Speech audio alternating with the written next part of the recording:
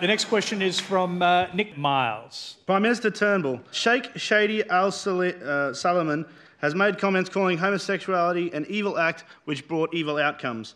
How are these any more apparent than the comments by Senator Cory Bernadi suggesting that homosexuality leads to bestiality, or George Christensen's likening of safe schools to pedophile grooming? Well, what do you want me to say, mate? I mean, you quote 3 filthy homophobes there, and then you say, well, what do you reckon, Malcolm? Well, you know what I reckon, mate. I'm completely open to the idea of same-sex marriage and people expressing themselves sexually.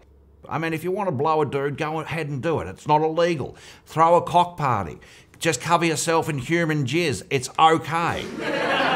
But really and truly, I'm sick of this left-wing shock jockery from the QandA producers. I mean, designed to confect left-wing emotion. Really and truly, I think that Tony would have a better thing to do on his Monday night than come along and listen to this kind of superficial garbage. And why don't you do something with your life? Join the CAE, join a TAFE course, learn an extra skill, weave a sun hat out of a banana palm. Do anything but come along and ask obvious questions about what do you reckon, Mr. Turnbull, when it comes to homosexuality or sexual freedom. I mean, have an orgy, mate. Get some mates around. Fill that red beard of yours with cum. I don't give a fuck, but don't ask any more dumb questions. One word answer, did you say that to Cory Bernadi? What I said to him was, you call yourself a Christian, Cory. If Jesus Christ turned up tomorrow, you'd nail him to the cross again. I mean, he's a Nazarene that can't establish where he's from. He's travelling without proper documentation. He can't establish who his father was. He hasn't got any skills. He didn't finish his carpentry apprenticeship. He's an unskilled labourer on a 457 visa. I mean, he's a long-haired larrikin.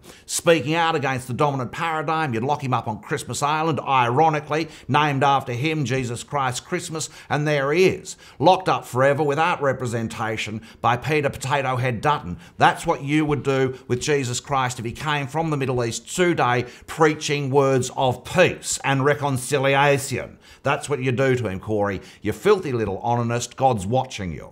That's what I said to him.